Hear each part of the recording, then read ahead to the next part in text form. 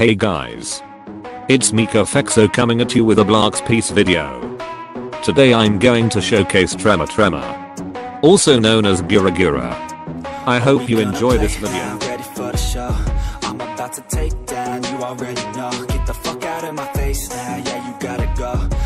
For the first move we have Tremor Punch. You can yeet people with it.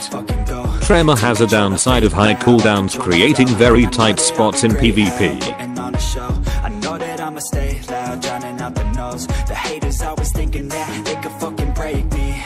They're better off eating their own words like pastries. Hate me, and you better find some fucking safety. I'm coming in hot like a bad bitch and pasties. They can't save me, no I ain't lazy, no. But society has me going so crazy, yo. For the second move, we have Tremor Wave. This is the only long-range move for Tremor, accompanied with his best friend. High cooldown, however, if you can aim well, this move can deal a lot of damage.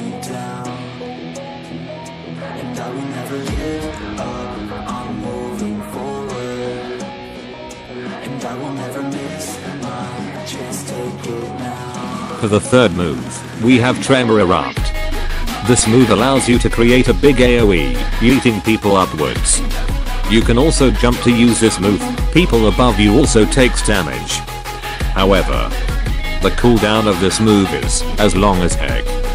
Tremor with Percento V2 can be very well paired. If you're a big Whitebird fan, Tremor is really worth it. You got one life, so live it right. Keep your friends tight and your family in sight. For the last move we have Tsunami. This move allows you to create 2 tsunamis that will come crashing into you.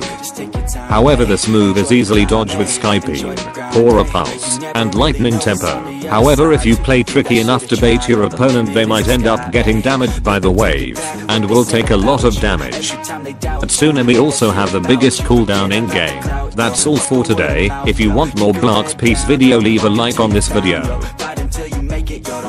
Just take it, don't wait for someone to break it. Take control, then don't just fake it. Hey, you can make it happen, you just gotta take some action. Take the ship and be the captain, head on out and don't look